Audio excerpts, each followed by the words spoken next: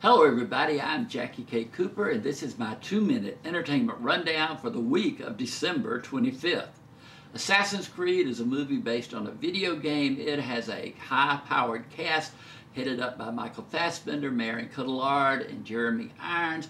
It's got a lot of action to it. It doesn't require a lot of acting, so I don't know why they wanted to get a cast this big, but it's rated PG-13 for action, violence, and some profanity. I scored it 6 out of 10.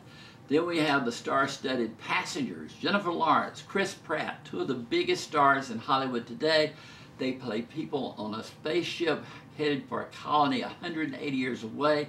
They're in suspended animation, but somehow get awakened, and then they're on the spaceship by themselves with 90 years to go. It too is rated PG-13 for profanity and violence. I scored it 6 out of 10.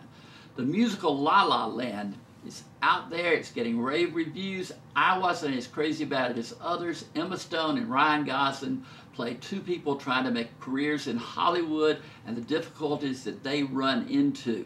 There's a lot of music and dancing in the movie, and they aren't great at either. They're okay, but not great. It too is rated PG-13 for profanity and some adult situations. I scored it 7 out of 10. Finally, we have the animated musical Sing. It's about a koala bear, voiced by Matthew McConaughey, who decides to put on a talent show. He inadvertently announces the prize of $100,000. You've got people providing vocals such as Reese Witherspoon, Seth MacFarlane, Scarlett Johansson, Taron Egerton. It's just amazing that they can act vocally and sing. The movie is rated PG for some rude humor. I scored it 7 out of 10.